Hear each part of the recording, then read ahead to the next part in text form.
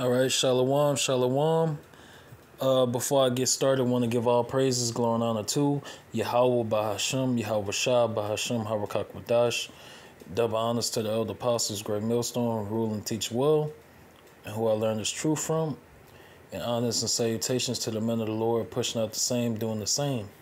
All right. And to the families of the men of the Lord, wish you shalom. Okay, this is a quick sit down. Okay, just going into the dark history of Babylon the Great America, okay, and all the destruction,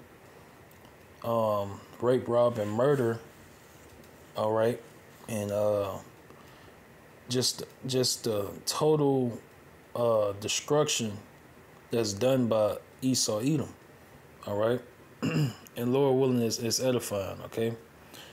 Lord willing is edifying. All right. So first I'm gonna get the video, okay? And this video just going into all the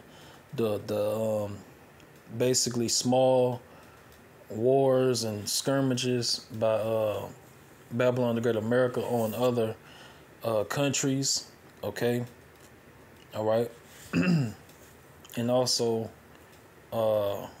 that's why Yahweh Shema Shah is going to take down Esau Edom, okay, all right, because really a lot of these wars is started by Esau anyway, for their own gain, okay, for their own profit, all right, and also first and foremost what they did to the so-called blacks, Hispanics, and Native Americans, who are the 12 tribes of Israel, who the kingdom of heaven is for, all right. So number one, all right, that's why Esau Edom has to pay. All right. And I forgot I think it was a senator or a president. I want to say it was Kennedy. Oh, I think it was Kennedy, John F. Kennedy. I want to say. I'm not sure. You can look it up. I'm not going to look it up in this video. I'm probably going to look it up later, but but basically he said what if we get to heaven and God is a black man? That's what he said. And the only thing would spark that type of question is knowing the truth. To tell a lie, you got to know the truth. All right, and guess what? When he made that comment, he knew the truth. He knew, okay, according to the Bible say otherwise. The Bible say the Lord is a dark brown skinned man. All right. But the white man say, the so-called white man says through his Renaissance and iconoclasm that the Lord is white, so-called white. All right. Okay. So they got a lot of to pay for. They got a lot to pay for, okay? So let's get into it. The United States has bombed all of the following countries since World War II. To begin, we do not have to travel far. In Central America, the United States has bombed Panama, Nicaragua, El Salvador, Grenada, the Dominican Republic, and Cuba. Moving across the ocean to Africa, we have Libya, Sudan, and Somalia. In Europe, the list consists of former Yugoslavian countries, namely Serbia, Bosnia, Kosovo, and Montenegro. Next is the Middle East, where the US dropped bombs on Yemen, Syria, Lebanon, Iraq, Kuwait, Iran, Pakistan, and Afghanistan. Moving to East Asia, we have Laos, Cambodia, Vietnam, Indonesia, Japan, and Korea. Finally, during the bombardment of Belgrade, a few bombs hit the Chinese embassy, so I've included China to the list as well. This is how the completed map looks like. Right. So when you go through the dark history of Babylon the Great America, you wonder why the whole world hates this place. All right. So World War III and the future destruction of Babylon the Great America, that's prophesied in the Bible with those nuclear missiles, 200 million. All right. their actions. You reap what you sow. Every action that Babylon the Great America has made, it was literally to forward prophecy, all right, and just make World War III manifest and materialize, all right. So literally every decision that Babylon the Great America makes is literally to push them closer and closer to their end, to destruction. All right, the Lord set it up that way. Okay, the Lord set it up that way. First, I'm gonna come back to that. This Revelation 18 and 5. Revelation 18 and 5. For her sins, I'm gonna start at 4. Revelation 18 and 4. And I heard another voice from heaven saying, Come out of her, my people, that ye be not partakers of her sins, and that ye receive not of her plagues. All right, and that come out of her is talking about Romans 12 and 2. All right. So this Romans 12 and 2. And be not conformed to this world, but be ye transformed by the renewing of your mind, that ye may prove what is that good and acceptable and perfect will of Yahweh Shema Shah. All right. So you got to mentally come out of this place. You got to mentally come out of this place. You got to put off all the lies, all the pagan holidays. All right. The deception. All right, you got to put off these different philosophies of the world, okay, and these different religions of the world. You got to put all that off, okay? And you got to return back to Yahweh Shema Shah and take hold of your heritage, the Bible, all right? You so-called Negroes, Latinos, Native Americans, your heritage is in the Bible. So take hold of it, all right? Learn it, understand it. Digest it, all right, and live it, and you're supposed to dedicate your life to Yahweh Shema Shah, all right. Now, we not nuns or nothing like that, people in the outside world, they don't understand, what it means to, they don't understand what it means to have order, to keep the law, statutes, commandments, to live a life holy and set apart. Holy means set apart for the Lord, all right? They don't understand what it means. Okay, so you don't want to be conformed to this world, all right? You should be totally renewed through the spirit and power of Yahweh Shema Shah, all right? Because that's what's going to save you. All right, having this knowledge, having this truth, knowing your true identity, all right, knowing these prophecies, that's what's going to save you. All right. Revelation 1 and 3, it say, Blessed is he that readeth, and they that hear the words of this prophecy, and keep those things which are written therein, for the time is at hand. So that's what's important. All right, that's all that matters. Let's go back. All right. So this place got a lot to pay for. All right. You reap what you sow. What goes around, come around. All these different, sayings in the world, that shows you that our people have a connection with the Bible. You so-called Negroes, Latinos, Native Americans, you unconsciously, you use certain words unconsciously, all right? Okay? You have a form of godliness, let me get that. All right?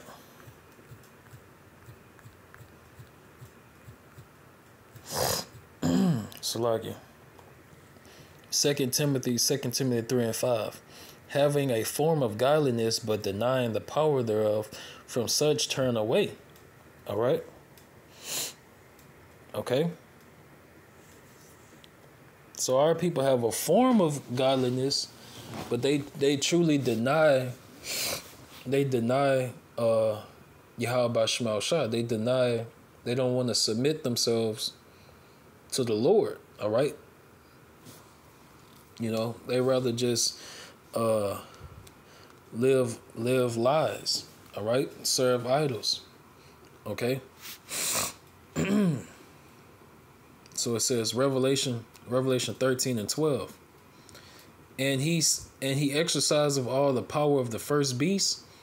This is talking about America. America comes in a spirit and vibration, and it's the reincarnation of the ancient Roman Empire.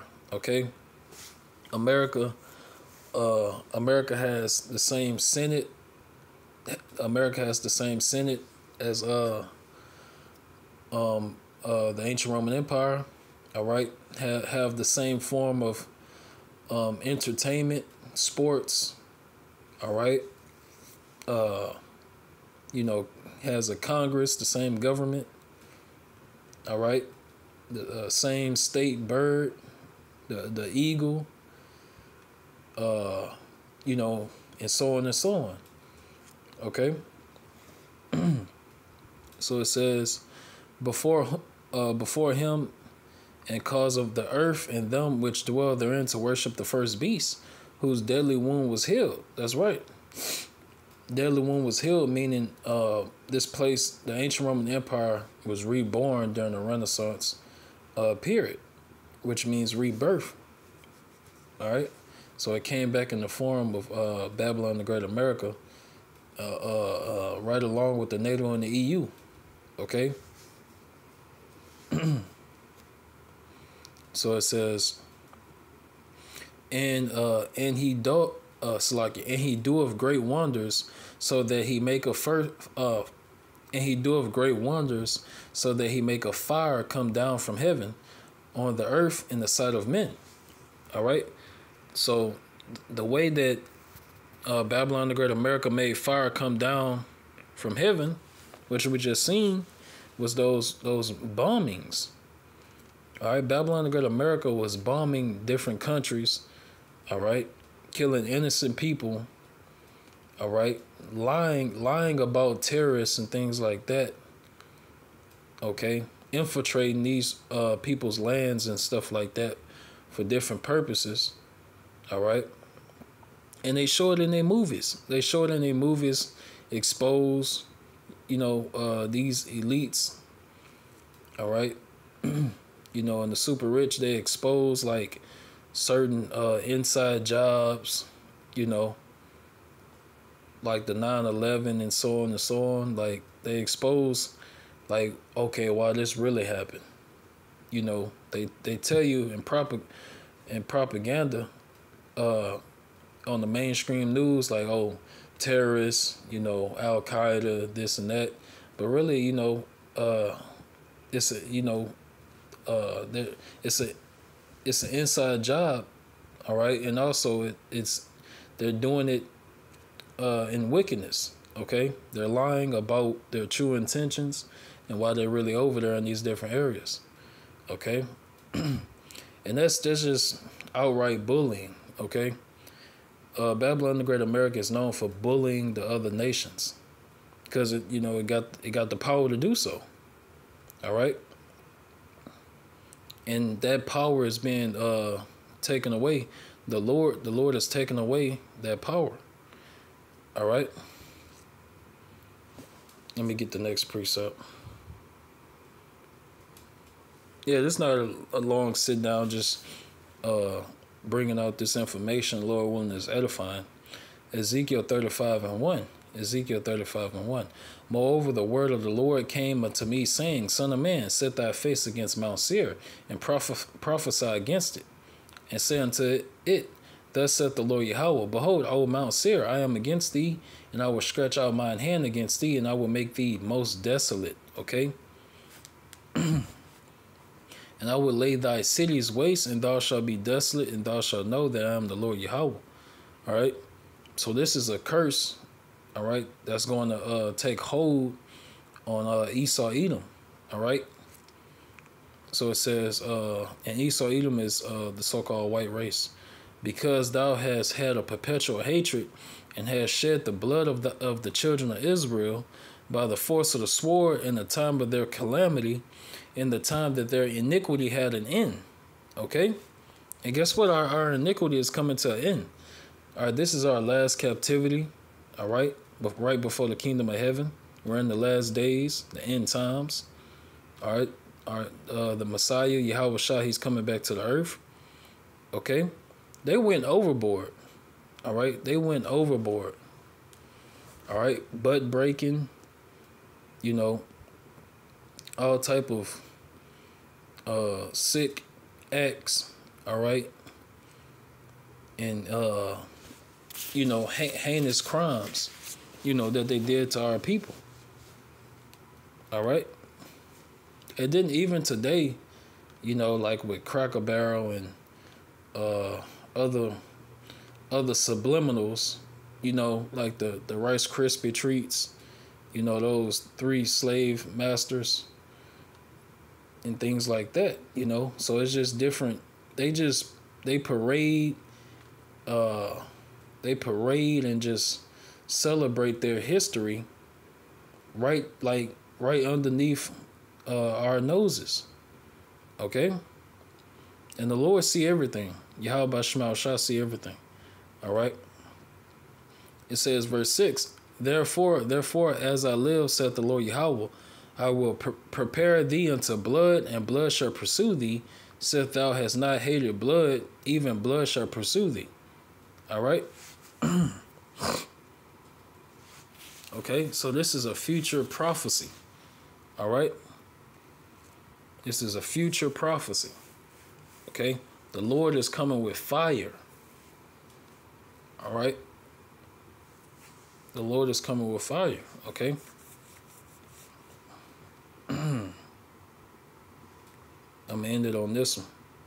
Because our people they truly don't know the Lord. All right? This Exodus 15:3, the Lord Yahweh is a man of war. The Lord Yahweh is his name. Okay? And Yahweh is about to cut up bad. All right? The Lord about to cut up bad. All right?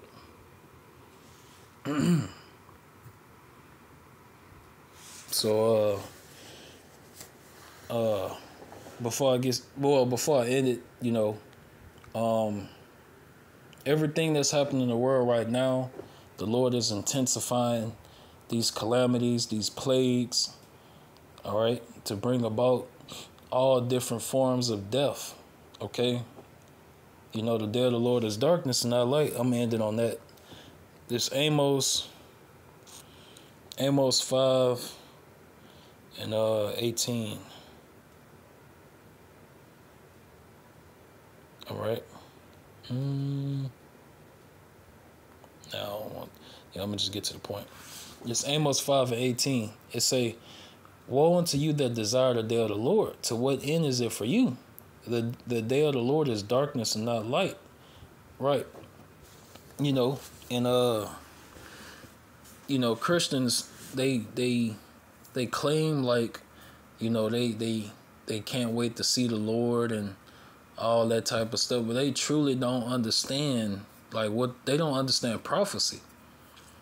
The Lord is not coming back on no nice guy type of stuff. All right? The Lord is coming back to attack. All right? There's no such thing as an alien invasion. All right? The Lord and the angels are on those UFOs. All right? So the Lord is coming back to terrorize, you know, to slay. Okay? So it says, Amos 5 and 19. As if a man did flee from a lion and a bear met him, or went into the house and leaned his hand on a wall and a serpent bit him. All right? So it's like, it's going to be no peace. Like the scripture says, no peace to the wicked. All right? You know, you may be a doomsday prepper. You know, you probably got a bunker in the woods somewhere. You know, you've been stocking up. You got about 1,200 bullets in each different caliber. You know, you probably got about 5-7 guns. Guess what? You know, you gonna die on some bullshit. you know, you probably gonna die on some bullshit. You know, accidentally get struck by lightning. Well, not accidentally, but you know, get struck by lightning. You know, or a tree branch might that weigh 10 pounds or break off a tree and fall on your head and kill you. So you know, people gonna be dying in different ways in Jacob's trouble. All right. If you don't have that mark of exemption in Ezekiel 9:4, let me get that. If you don't have that mark of exemption, you know, all this chaos and confusion is going to overtake you. Because guess what? We got to, us as men, women, and children of the Lord, we got to go through this. All right? And the women and children's salvation depend on the man. Okay? So, you know, if Lord willing, you know, I'm a part of that elect number. But if we don't have that mark of exemption, all right, these lions, tigers, and bears and hyenas gonna get a hold on you, all right? They're gonna lay hands on you, all right? So Jacob's trouble gonna be off the charts. It's not like playing Left 4 Dead. It's different. You know, you playing the video games with your cousins, the zombie games and stuff, survival mode. You know, it's different from we gonna be actually in those times. You know, you know, you don't want to be getting into a fist fight with a zombie on some shit and lose. Okay, so you want the Lord to endow us with spiritual protection and spiritual power.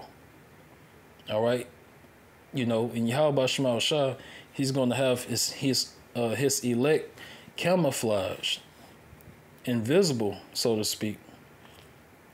You know, just you know, 2/3, and these heathens not even going to be worrying about us. You know. So this is Ezekiel 9:4. And the Lord Yahweh said unto him, go through the midst of and the Lord Yahweh said unto him, go through the midst of the city, through the midst of Jerusalem, and set a mark upon the foreheads of the men that that sigh and that cry for all the abominations that be done in the midst thereof. All right, and that mark is a mark of exemption, okay, from judgment. All right. But I don't want to make it too long. With that, I want to end it and give all praises to Yahweh by Hashem, Yahweh Shah by Hashem, Hawakakwadash. Double honors to the elder apostles of Great Millstone who rule and teach well. Honors, salutations to the men of the Lord, pushing out this word and truth. And wish the families of the men of the Lord Shalom.